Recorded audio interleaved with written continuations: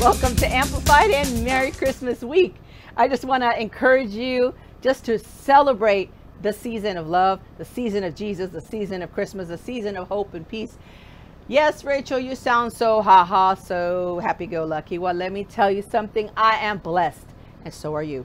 I just want to tell you that. You got to know you're blessed. You have to know you're blessed. You and I woke up today. That's something to be happy about and blessed about. You know, this segment today, I'm going to kind of just touch on something that everybody always talks about, you know, what is Christmas really about? Well, everybody knows it's the birth of Jesus.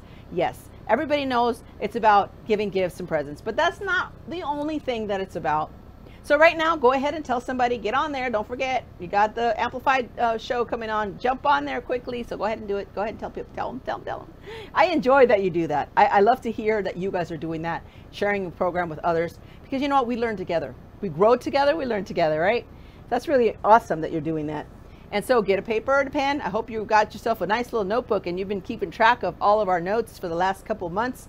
And as we continue to go on, and we're going to go into the 2023, did I just say that, 2023? We're going to be going into that also, learning even more about how we navigate our mouths and our tongues and speaking the words of power into our own lives. So let's go on. Today, the topic, what do you think? A gift that keeps on giving. Yeah, that sounds kind of cliche-ish, doesn't it, Rachel? Huh? But you know what? There is a gift that keeps on giving. And we're going to talk about that today. Are you ready? And I bet you some of you started thinking, I wonder what I'm going to get for Christmas, right? Hey, stop being selfish. It's not Christmas yet. Let's go to Luke 6:38.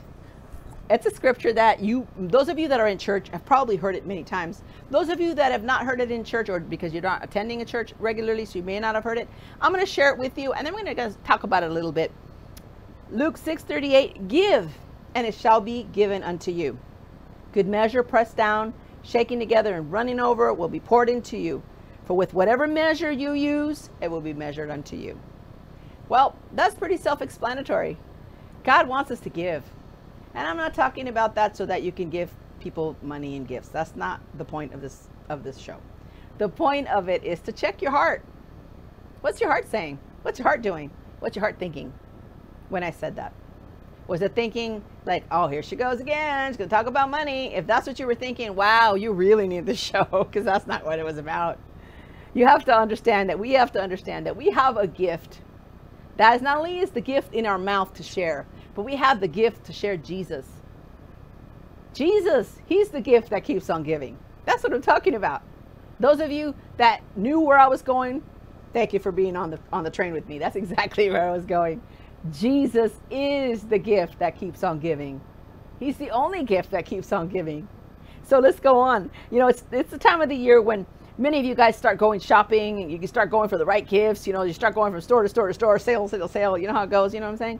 You know, and you stand for hours in the store. You're not going to get me doing that, by the way. Stand for hours in the store, and whatever you do, you stop the thing. You stop. You got, what am I doing? Who am I buying for?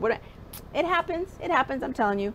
You know, and whatever you do, you know, you want to decide who you're going to give what to, how much you're going to spend for the person. You know, my question, what's in your heart when you think about those things? First of all, Jesus, like I said, he's the gift that keeps on giving. He gives us everything. He gives us life. He gives us joy. He gives us our heart. He gives us our voice. He gives us our strength. He gives us our feet, our hands. Do you realize that? Those of you that have children, he's giving you your children. Come on. Those of you that have parents, you have parents.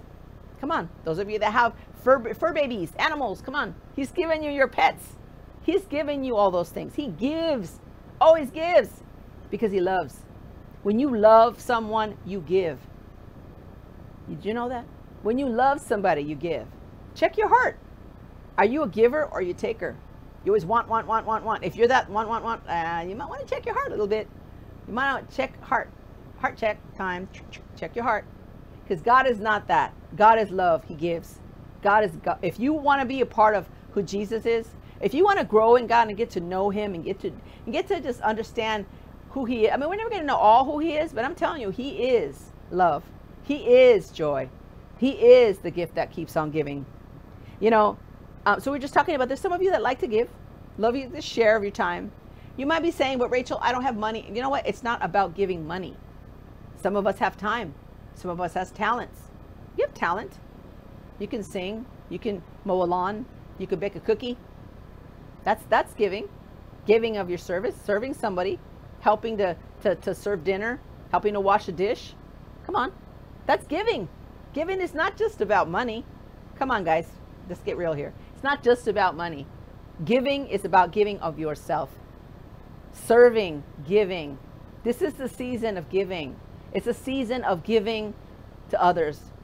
And as you use your words of life, what are you giving others with your words? Are you sharing words of joy? Those of us that sing, those of you that are singers or like to sing in the choir, or like to go Christmas caroling, why do you think we sing Christmas carols? So we can share the joy of the season with others. Joy to the world, right? You know, you're singing songs one to another on the first day of Christmas. You know what I mean? The songs, it just brings joy, makes you laugh, and makes you feel like you're having a good time with others. When you're sharing that voice, is that money? No, it's your gift. It's your talent. You're giving that. And it just brings much joy into you. Those of you that like to bake, and you make cookies, and you make cakes, and you make pies, and you make one for the neighbor, or you make one for someone in a convalescent home, or someone that you don't think would ever, you know, get a homemade cake or a pie. Use your gift and give it to someone. Make a cake, make a pie, but not for yourself. Share it with someone else. I'm telling you, begin to share the gift that God has given you, because He's given you and I many gifts, every single one of us. Perhaps you might be saying, well, I don't have a gift. I don't have anything. Well, let me tell you something. You're wrong. Look around yourself. You have a gift. There's something that you have that's special that God gave you. First of all, He gave us all a mouth. Okay, that's a gift. It's a mouth. What are we using? What are we using our mouth for? Are we using to speak words of joy, of laughter, of love? I say laughter because I love to laugh. What are we doing with our voice? How are we spreading good news? Are you spreading good news, or are you spreading bad news, or are you spreading stressful news, or are you spreading fear? It's important that we understand that we got to speak words of life. So those of us that like to give, that's awesome. But now let me talk to the Scrooge. There's a couple of Scrooges. Yeah, I'll be honest. Are you that, a Scrooge? That's stingy? You're so stingy that you want to get all the gifts and you don't want to think about giving to anyone else? Well, that's not who Jesus is. That's never the character of Jesus. Jesus was always one who gave. He gave to others. 2 Corinthians 9:6 says, whoever sows sparingly will also reap sparingly. Whoever sows generously will also reap generously. There's been times in my life, you know, a long time ago, or even, you know, recent. There's times when I have done some sowing of some things. And I said, Lord, I'm just going to do this just because I have to. I'm being obedient to you. And then I forgot all about it. I didn't think about it. I forgot all about it. Just to years later, just to all of a sudden, something comes back to me in a way where I'm like, where did that come from? And the Lord reminds me, do you remember that you sowed that before? You remember you gave this before? Remember you did this before? I'm like, oh, that was a long time ago. God doesn't forget what you sow. He doesn't forget any seed that you plant in someone else's heart and life. He doesn't forget the things that you do for others. He doesn't. Other people may forget it. We may forget. He doesn't. He always knows how to give good gifts. He always knows how to make things grow that we plant. That's how good God is. He's good. Last week we talked about Him being wonderful. That's how wonderful He is. And He gives us that peace that we want, for the wonderful God that He is, for the gift that keeps on giving. Do you see how I put all those three together? It all comes together, how we speak the word into our own lives. And the greatest gift, you know, the most important thing, think about, first of all, let me backtrack. What is the most important thing that somebody ever gave you? The biggest or the most important gift that you ever received? Think about it. Was it a car? Was it money? Was it clothes? I don't know. Think about something that you got that just made you so excited and so happy. You were like, oh my gosh, I can't believe I got this. Or some of you that make a Christmas wish list or whatever, and then you open your present one day and on a Christmas, and all of a sudden, wow, look, I got what I wanted. Was that you? Was that you? I'm sure, you know. And if that was never you, and you never got a gift, I want to say I'm sorry. And if you never got a gift, and you felt like you were left out, I pray, I mean, I know it sounds funny, but I want to pray that this year, that doesn't happen. That this year, that the love of God just fills your heart in life, and you begin to see the love of God in you, that you begin to see God do something in your life that he never did before. But remember, if you want God to do something for you that he's never done before, then you need to do something for God that you've never done before. Just remember that. It's important. Sometimes we want, but we don't want to give. So it's important that you put out some things. You sow some seeds of time, of talent, and those of treasury as well. It's important. But the most important thing, some people look at the price to think it's valuable. Some people look at a price tag. Oh, that's valuable. Yeah, and it can be. Yeah, if you're looking at a Lamborghini, yeah, hello, it's valuable. Yeah, it's not 25 cents. You know what I'm saying? So I get that. If you want to look at something, and some people look at how big it is, and they think that, oh yeah, that's valuable. But let me tell you, the greatest gift that was ever given to mankind, the greatest gift ever, was the very gift of Jesus, that God gave his son Jesus for you and for me. Everybody knows the scripture, John 3:16, for God so loved the world. He loved. God is love. He loved so much that he gave. I'm going to stop right there. He loved so much that he gave. How much do you love? When you love, you give. When you love, you're going to give the best of who you are. When you love, you're going to give the best words out of your mouth that you can. You're going to encourage someone. You're going to lift somebody up. You're going to give a cheer to someone. You're going to say, hey, Merry Christmas. Hey, how are you doing? You're going to give a phone call to somebody that comes to mind, and just going to say, hey, just thinking about you. Hi, what's going on? You're going to text somebody to say, hey, thinking of you. Merry Christmas. Or just thinking about you. How you doing?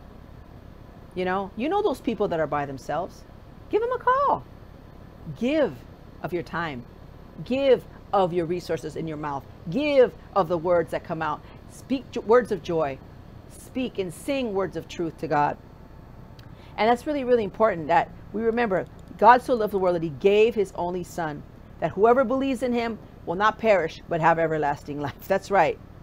Everlasting life. I don't know about you, but I want that life, everlasting. Christmas is a time to celebrate not only the birth of Jesus, but the time to reflect on how he saved your life and the lives of others. Think about that. When you start to think about that gift that keeps on giving, you can't help but speak words of how awesome and wonderful that he is in your life.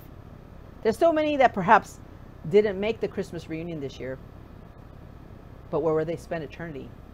Think about it. There's choices that we all make in life. You have a choice. I have a choice to speak words of life. You have a choice. I have a word to encourage someone else. Take the time out of your busy holiday to give somebody the gift of hope, to give somebody words of encouragement, to give somebody words of joy, joyful words to somebody. Tell them that you care about them. Tell them that you love them. Tell them that you're happy for them. You tell them that you encourage them. Tell them that you're praying for them. Giving is an overflowing of love. And I want to encourage you, strive to show the love of God by giving of yourself, of what you do. Don't let Christmas come and go and not changing. Make sure that you change something about your season this year. Don't do things the same way you've always done them. Include a different gift, the gift of love to someone else that maybe you perhaps don't know, maybe perhaps have ignored. It's time for you to speak words of life to someone else.